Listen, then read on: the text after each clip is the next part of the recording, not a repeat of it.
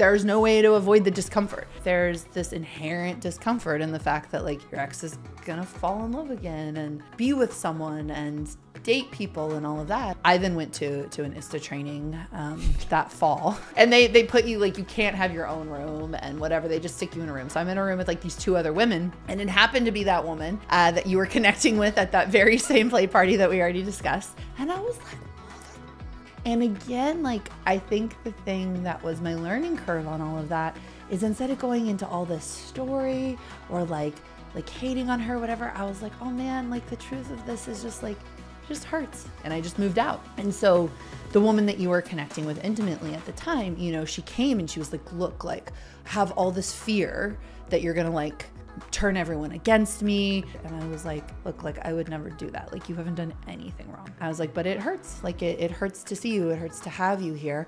And so like, I'll take some space.